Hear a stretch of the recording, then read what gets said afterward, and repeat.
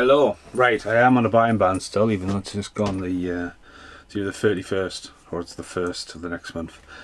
I bought some today, payday, so bought a few. Well, this is a little frame from work, £2.10. What am I going to put in the frame? I actually found, there it is, it's safe. It's an actual set sheet from the tournament. So this is from the 4th of August. Wow, couldn't have planned that. It's 12 years to the day.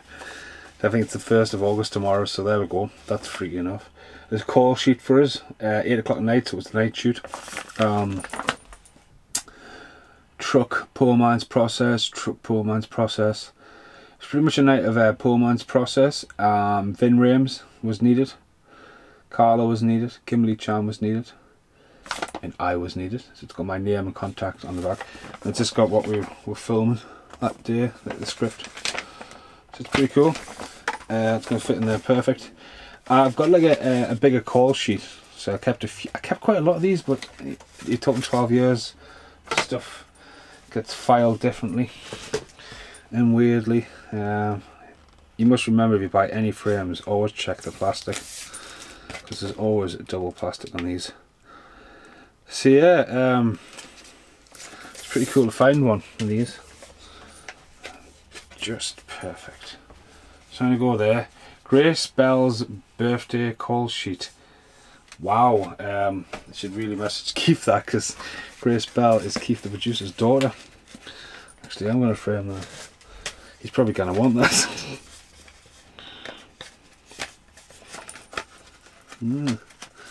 Fit it in there. No, Josh. It's gonna go in. It's gonna go in. There. It's in. Just. So I'm trying to put Hurricane Rain out my job, who's a professional framer who did that. Thank you very much, Frame House. And that is the tournament sheet. Framed. Don't know what's got a gun, but if anyone asked what it was, you were looking for Vin Rames that day to do a scene in a poor man's process. Right, so I've got another frame. That there. And I'm gonna put these in. Not me fucking... Oh, my Castro. Found that the other day again. It's very rare, signed by all 4 members of Castro. They're doing the music video. Hopefully. Yep. So these are an original. One's a gift of Spoonhead, the other one's a gift of Cooper. Again, clearing out stuff. I'll frame them up. I just didn't want to get any more damage, because one is from, that's my Blade Runner vinyl, on top of my Blade Runner vinyl, 1979, and this one is from 1978.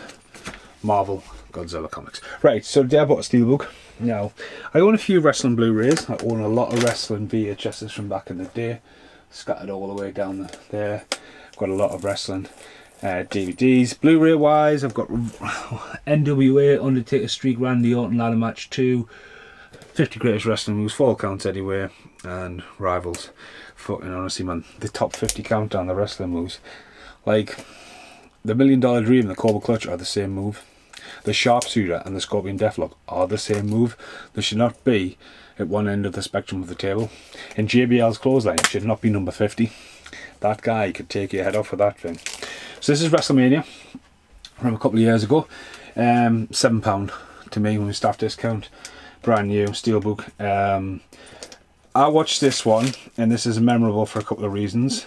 Not for Bray Wyatt losing the belt, not for Roman Reigns going over the Undertaker, not for Goldberg and thing 2, mainly because of the Hardy Boys return. Now, so the roller coaster Steelbook on the front cover, on the back, Wrestlemania. I mean, this Steelbook's not really shout about inside Wrestlemania. I've only bought this because of the Hardy Boys return. Now, on the back, if you didn't know the Hardy Boys return, they also return and win. It's like Roman Reigns wins, beats the Undertaker, Randy Orton wins the belt, Brock Lesnar wins the belt. WWE are completely gooning this, right? They did it with the Royal Rumble a couple of years ago, and Triple H is on the front cover. Not only is Triple H the surprise entrant, Triple H is like, he wins it. What's the point of, like, you know, we used to buy them and look at them and go, right, okay, let's have a look for one. Here we go. Nope, better not pull out WCW Chamber of Secrets. There's a VHS missing. Hulk Hogan's Greatest Matches is no, it's not going to be on there. So there's a Heatwave one here. So here you go, he's an ECW Heatwave. So on the front cover we've got Tommy Dreamer. And on the back, Dory Jr. versus Roadkill versus Nora and Chris Cherry. Right, that's the match.